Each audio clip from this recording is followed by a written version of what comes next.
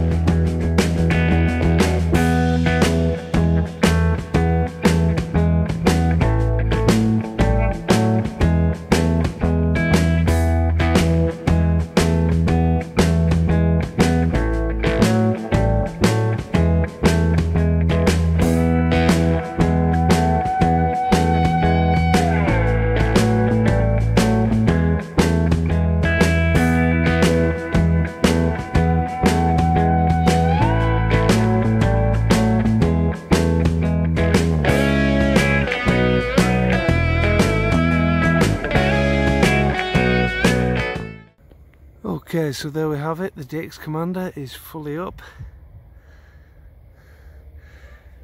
As you can see just down here, connected the radials to the radial plate at the bottom there.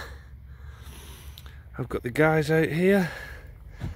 Now, I've personally added these stainless steel carabiners. These aren't part of the kit, and something I use a lot for a lot of aerials that I put up. About £1 each from Amazon, and I've just roughly tied these off for now because personally I'm going to change out those guy wires, as I've got 2 kids who trip up over anything, so black guys aren't ideal. And especially the fact I'm going to be using this when we go camping in the caravan, I want those guys to be nice and luminous so that the kids don't fall over them. Okay, now for the moment of truth.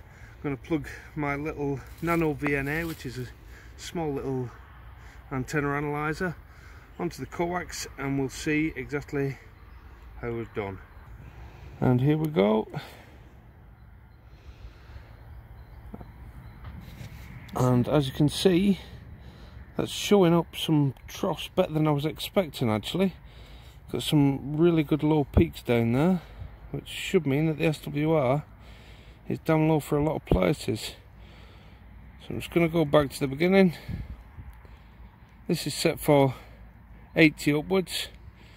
So our first trough there is at 6.9, and we're showing a 1.44 sorry, SWR. As you can see now, that is on 7.2, which is the higher end of the actual band plan. For the UK anyway. Sorry, can you just see that? So if I flick forward and back on that, so that's between 6.9, which is the beginning of 40, 7.2, which is more than the end. So if we check the band plan very quickly, that does show that we've got below 1.5 for the entirety of 40 meters. Let's check out the rest now. So looking at 30 meters now, that's slightly off. Sorry, just try and get that in focus. So it's actually slightly off. We're at 10.2, which is above the top part of the band, but we're showing a 1.25. If I just take it back a little, which is just before the 30 meter band, we're at 3.2. So somewhere in the middle there, we're still in a safe SWR, but that might need a little bit of trimming up.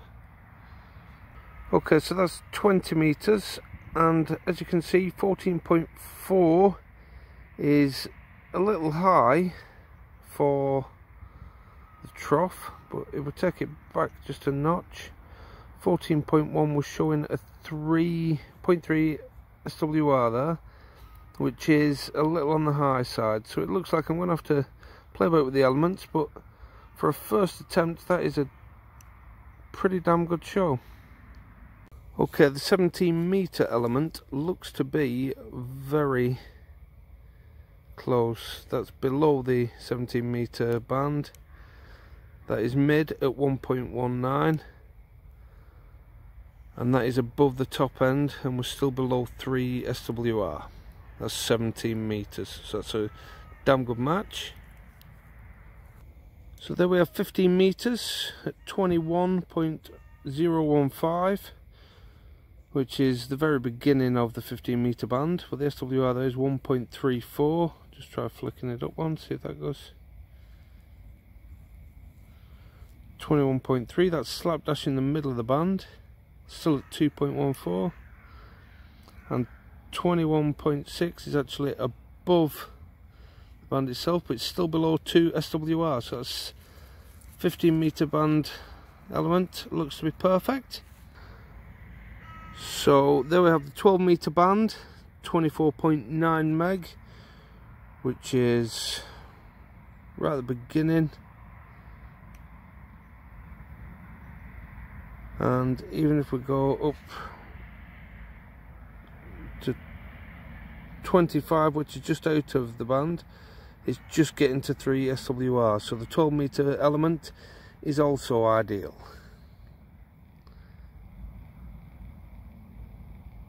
Okay, so this is the 10 meter band now, and showing at 20.2, is that?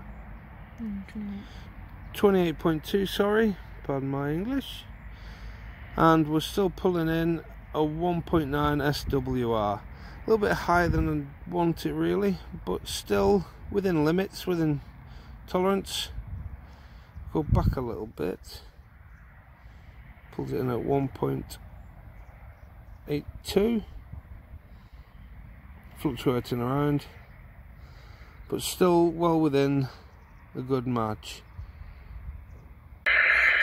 Okay, so as you can see, I've just got it plugged in now to an old 706 Mark II G on 40 meters, wired up to an old leisure battery, and for the purpose of this test at the moment, not ideal. If you can see, the actual noise floor is 7.9, but we are picking something up.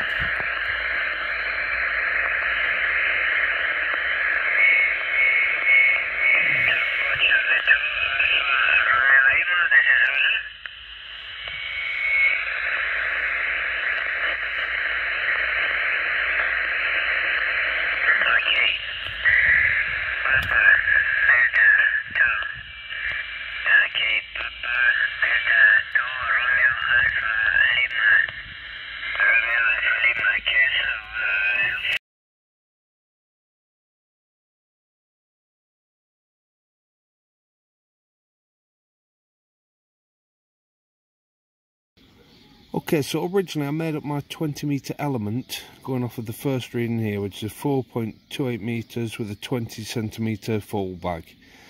What I'm going to do to this now to adjust the SWR reading is I'm going to try and add 6 centimeters to the overall length, give it a try and see if that works. Right, so I'm just going to literally add an extra 6 centimeters onto the end. Fold that back. I'm just going to fasten that up with a bit of insulation tape. Do it again. Okay, so after lengthening that by the 6 centimeters, the SWR is better in the middle of the band. But if I just try and find where we are with that, that's actually more of a match on 13 megahertz. So it still needs a little bit of adjusting, probably make that a little shorter now by a couple of centimeters. So I'll drop that down, readjust that and check it again. Okay, so I'm just going to add 6 centimeters to that overall length now. Is that a good fallback? I'm going to put some insulation tape around the end, just so I can mock it up and test it out quick for the SWR. Okay, so Okay, so that little modification worked absolutely perfectly. As you can see there, they're 14.4, which is above the top end of the band, and we're at 1.6. Click it down one. Oh. 14.1, we're at 1.4, and below the band we're still at 1.4. So that little modification there, putting it to the second optional element length, has worked out absolutely perfectly. So I'm going to lower the mast now and get it all away. Okay, just to clear that up a little, what I did there was I actually made that 20 metre element up to the second option that's actually in the DX Commander's instruction manual, which is a 4.88 metre long element with a 6 centimetre fold bag. So I literally got rid of the one with the 20 centimetre fold bag and swapped it for the 6 centimetre fold bag, which meant that the bungee holding the tent is a lot shorter than it was originally, but it all still works. Okay, so for the final end make off now, I'm just going to cut myself 50 millimeters, 5 centimeters ish of the heat shrink tubing. Just cutting that with a pair of scissors there. And then we're going to put that over the end of the element once we've removed the insulation tape and shrink that down using a heat gun. Okay, so I've got my 20 metre element here. You can see that, 20 metres. I'm just going to slide that 5 centimetres down now over the end, leaving a loop at the top for the carabiner. And I'm going to shrink that down using a heat gun set for 300 degrees. That should be perfect temperature to shrink that down and glue it in place.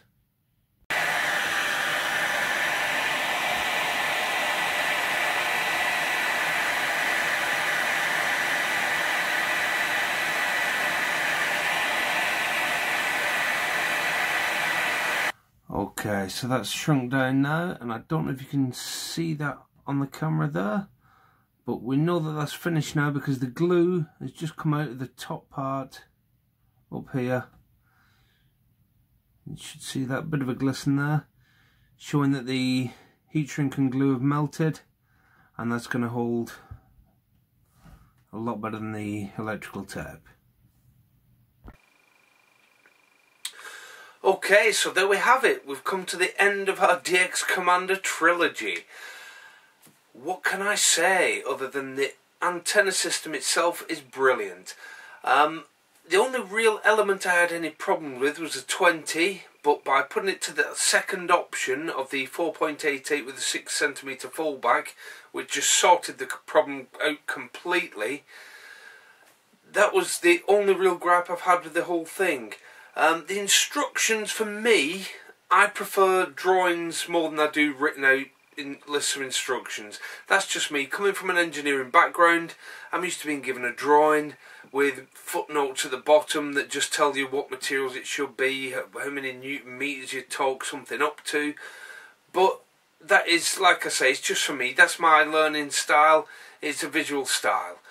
But I'm sure everyone else has managed perfectly well with the actual instructions as they are. What else can I say about the DX Commander? The parts that are supplied with it are top notch. The carabiners can be a little bit fiddly. The wire, the DX10 wire, is absolutely stunning.